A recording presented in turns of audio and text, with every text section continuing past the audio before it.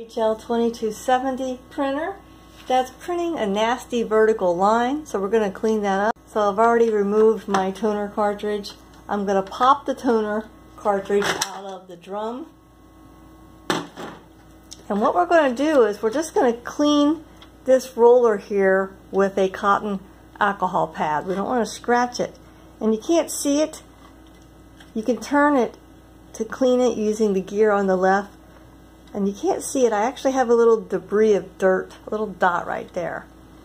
So I'm going to go ahead and clean that up.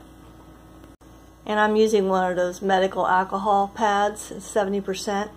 And like I said, use a soft cotton cloth if you don't have one of these. So I'm just going to proceed to clean that debris off of the roller. And I felt it pop off very quickly.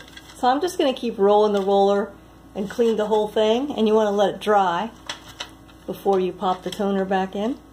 So I'm just going to go all the way around. Now nice and clean. I actually had to open a second alcohol pack because it was just so disgusting. I had real deep grunge lines on both sides plus a little one in the middle. Now we're not done. See this green tab? It's all the way to the left. We're just going to slide it,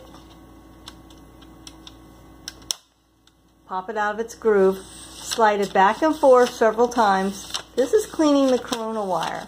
So several times. And then pop it back into home base on the left side. Make sure it snaps back in.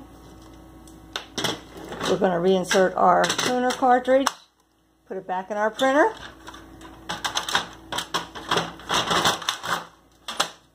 And do a test print.